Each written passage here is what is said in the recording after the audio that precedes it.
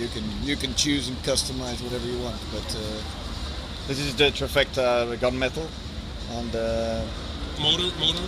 Yeah, It's unlimited. It has about 400 Newton meters in the back wheel. If you step 3 times, it's 80 kilometers an hour. It's very fast.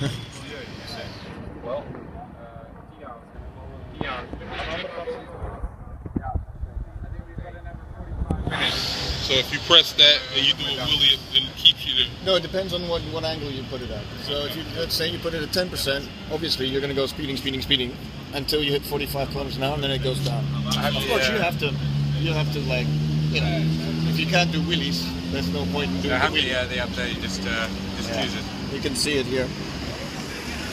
So you have a lot of things. You have a lot of things in the bike. You can have your this is your range of your battery. This is the amperage. These are the different degrees settings. This is the kind of wattage or RPM that your engine is running. And then these are the cool features are here. You can adjust your shocks on the front electronically and in the back.